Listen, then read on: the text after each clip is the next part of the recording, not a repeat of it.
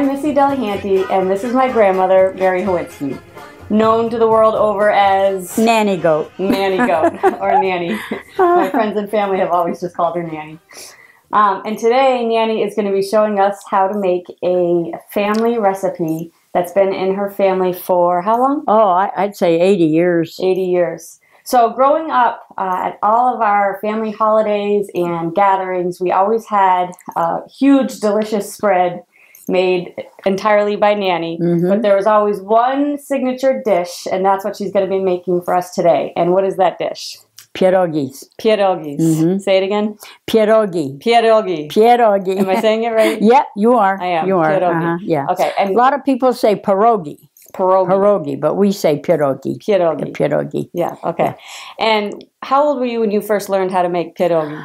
Well, I used to watch my mother make them, and so when I got married, then I started making them. So I guess I was about 25 when I started making them. Okay. And then over the years, I got better and better at it. I tried different cheeses and stuff like that. Oh, you did? You tweaked the recipe? Yeah, I did. Yeah. Okay. And what are the main kinds of pierogi that you make? The potato and cheese, and then there's farmer's cheese, cabbage, and prune. And prune. Prune, yeah. Does anybody eat the prune? Yeah, my sister-in-law, that was dessert for her. Dessert. She said, those pierogies are my dessert. Prune, yeah. Prunes are good for you. Well, yes, they are. Okay. Yeah. Now, your mother wasn't born here? No, she was from Poland. Both my parents came from Poland. Okay. Yeah. And so they brought those recipes with them? They did. And do you know who taught your mother how to make them? Oh, I don't know. I don't know. Probably her mother. But you grew up watching her make them? I did. And so then when you married Pop-Pop, you just kind of knew how to make them already? Yeah, and Pop-Pop's mother made them too, so she used to help me make them. Oh, Bobshi made them too. Bobshi, yeah. Okay. My mother-in-law, yeah. She was a really wonderful woman, and we really, you know, they talk about mother-in-laws. Yeah. Oh, I had the best. You did? Yeah, we got along great. She helped me with everything. We used to make Krishiki. Krishiki. Now, what is Krishiki? Now, that is a bow tie, a cookie. It's like looks like a donut almost. Yeah. But it's a bow tie. Yeah. And she taught me how to make those, and they are delicious. You put powdered sugar over them when they're. I remember those. You deep fry them. Too. You know, you make the bow tie. You know, you make the dough, and it's a rich dough. And then you make a bow tie, and then you deep fry them in oil, and when they're cool off, then you put the powdered sugar over them. They're delicious. I remember. That's a Polish dish too. That's a Polish dish too. Krishiki. Yeah. But so the pierogi is your signature dish. That's my signature dish. And today you're going to teach us how to make that. I am. Okay. So why don't we start off with what are the ingredients that we need for well, today we're going to make what kind? Potato and cheese. Potato and cheese. So what are the ingredients that we need for potato and cheese pierogi? Well, you want the filling, or do you want the dough? I want all of it, all the ingredients. Okay, well, let's start with the dough. The dough is 3 cups of flour, 2 eggs, a pint of sour cream, a teaspoon of salt, and a tablespoon of oil. And so you incorporate all that into the, you know, all of it together. And then when you get like most of it together, you put it on the board, a floured board, and you knead it. You knead it for about 10 minutes until it's soft, that you could work with it. And that's the dough. Okay. Now the filling is, when the potatoes are cooked, then you mash them, and then you put whatever kind of cheese you want. I use cheddar and American, and you put that in, and then I put onions and butter, put that in, and salt, pepper, and sometimes you have to add a little milk if you think it's too dry, but usually you don't. Now, how do you tell if it's too dry? Well, by the texture. You could tell by the texture you want. What is the texture you want? It should be like firm. The texture shouldn't be watery. Okay. So after you mash that, and you think it's firm enough, then don't add no milk. Okay. Yeah. Okay. A little milk. Okay. And you'll show us. Yeah, you go by the consistency. It's got to be a little firm for to roll it up. Okay. When your dough is done, you take a piece like the size of a walnut, and I put, rolled it in my hand, and I put it on a floured board, and I roll it out to like a size like that, that long, that long. And you put your filling in there, and then you fold it over, and then you pinch it all around. My mother used to braid hers. She used to braid it around. I can't imagine how long that must have taken. But when I used to watch her, she'd go so quick, It was amazing. I can't do that. No. I just pinch them. That's okay. And then when I get a dozen done, then I boil them. And then when you put them in the boiling water, you wait until they come to the top. And once they come to the top, you let them boil for 5 minutes, and then you drain them. Okay. You put them in a colander, you run them under the water to get that film off, from cooking, and then you put them in a pan. And then I put a little oil over them to keep them from sticking, because when you put the next batch in, you don't want them to stick to each other. So you put a little oil on them. And then I put saran wrap over that layer, because I'm going to put another dozen on top of them. Put oil and then another saran wrap. Okay. Then when they cool, then you could pack them in, I usually pack them in a plastic bag, a dozen at a time. And that's it. And then when you're eating them, you have to have them with butter and onion. Tell me about that. Oh, that's what makes the pierogis, is the butter and onion. Yeah. And I like pepper on mine. Butter, onion, and pepper. And that's it. You make it sound so easy. Well, I mean, I've been doing it for so long that to me it's like nothing, What's your favorite kind of pierogi? I think I like the potato and cheese. Me too. I like the cabbage too, but I think my favorite are potato and cheese. Potato and cheese. And the butter and onions. Can't forget that. No, can't forget that.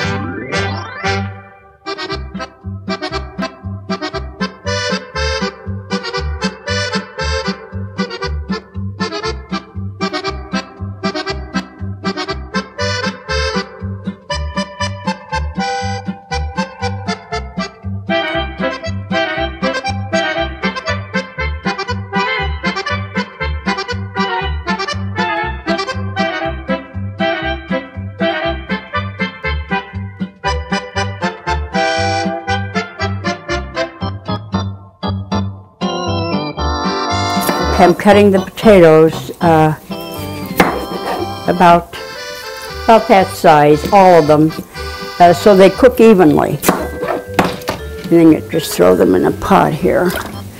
And I cook about 3 to 4 pounds of potatoes for about 3 dozen of pierogis. And then I have the onions and the butter in here, which will go half in the pierogis and then the other half over the pierogis when they're done.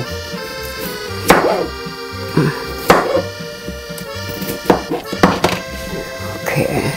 Now, you want to boil these until they're soft. You put the fork in, and when the potato is soft, I would say about a half hour, 40 minutes, they should be done, but test them with the fork.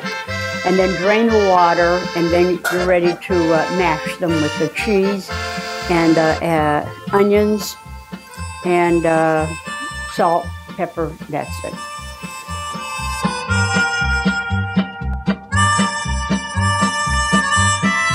Okay, I'm putting 3 cups of flour in here now. 3 cups. 2.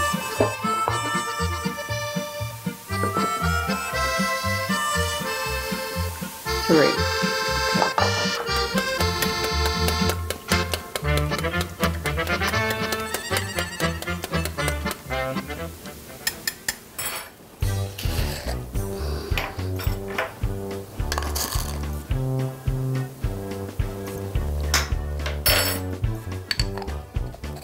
Okay, I make a little well here.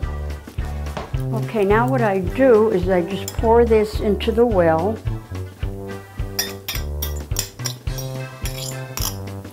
And now what I do is I incorporate all this into the flour.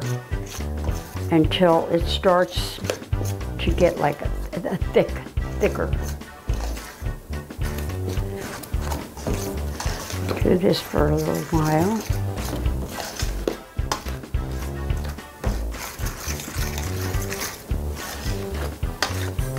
This is the hardest thing to make about pierogi, the dough. This is the hardest part.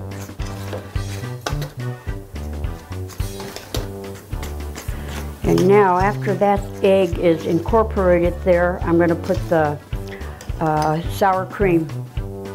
So you just put this in there like that, a pint.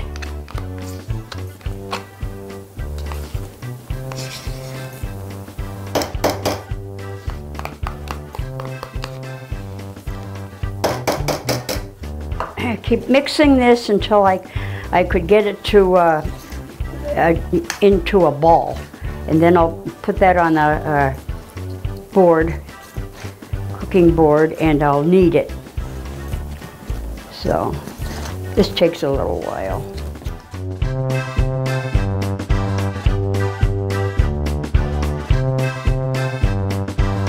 I usually put this down.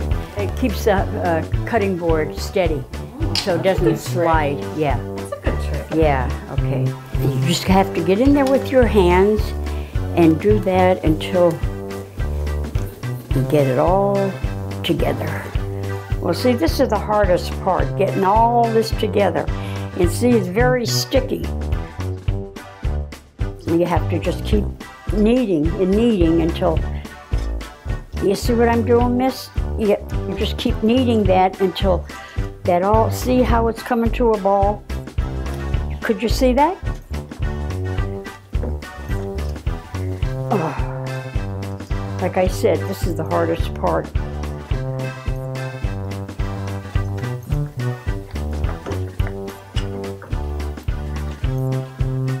Okay, now what I'm going to do, put this on the board. See what it looks like?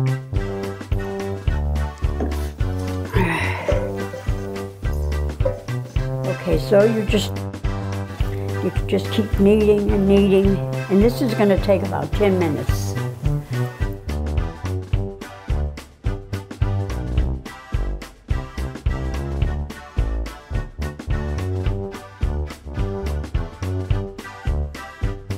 You gotta have muscle to do this, you see? And I'm 86 years old and I'm still kneading. You're not 86 till tomorrow. Tomorrow. That's right. The big 86. I'll be doing this when I'm 90. Yes, you will.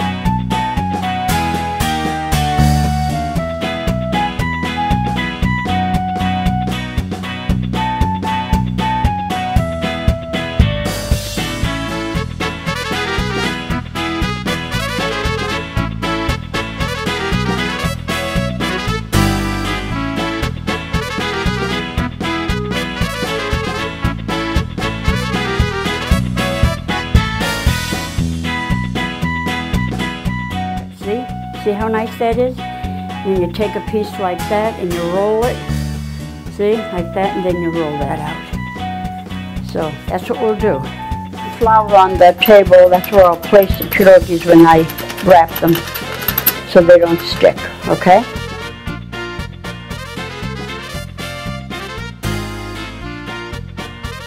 Cheese into the potatoes.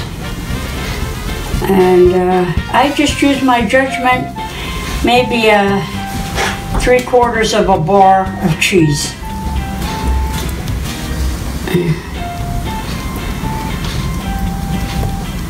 Because you want that cheesy flavor in the filling. Okay. I think I'm going to use the whole bar. Because there's about 4 pounds of potatoes there. Okay. Now I'm going to put American cheese, about 4 slices. 4 slices of American cheese.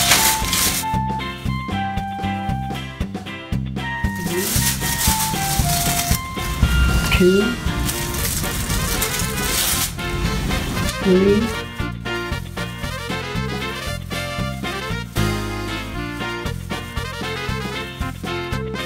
4. Now I'm going to put the butter and onions that I have fried, butter and onions. Okay. I would say maybe a 1/2 cup of onions and butter. That really flavors it. I think that's about it. Now put some salt in there. And now I'm going to mash first to get in there, you know, get all that cheese and onions and butter together.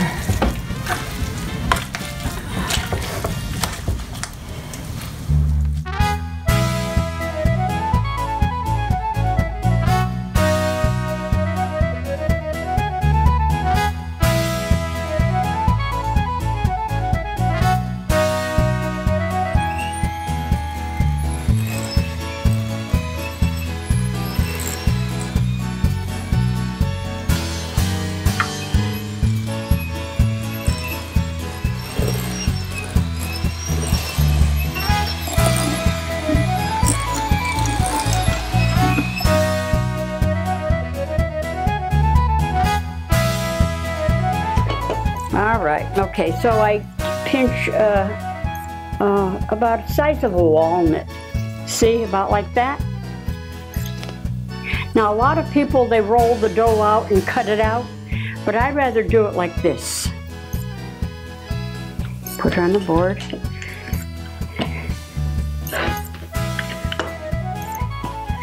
See, you roll it out to about like that size. See, that size?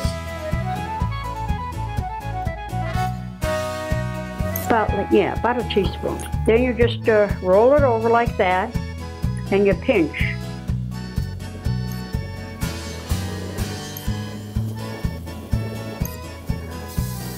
Make sure you pinch really good, really hard, so they don't come apart. That's about it.